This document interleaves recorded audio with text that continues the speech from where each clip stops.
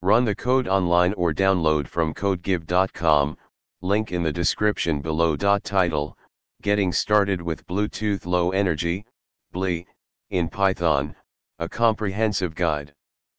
Introduction.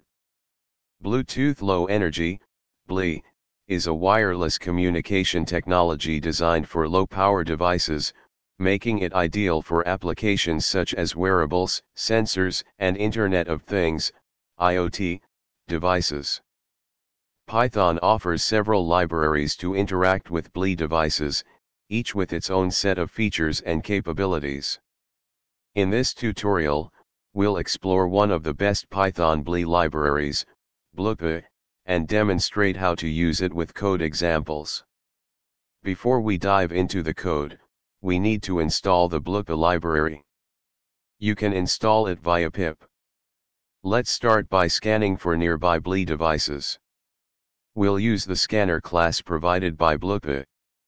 Once we've identified a device we want to interact with, we can connect to it. BLE devices expose services and characteristics that we can interact with.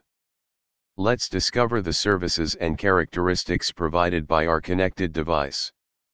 Now, let's read and write values to a characteristic. Finally, it's essential to disconnect from the device once we're done with our interactions.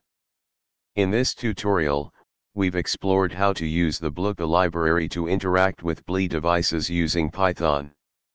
We covered scanning for devices, connecting to a device, discovering services and characteristics, and reading/writing characteristic values.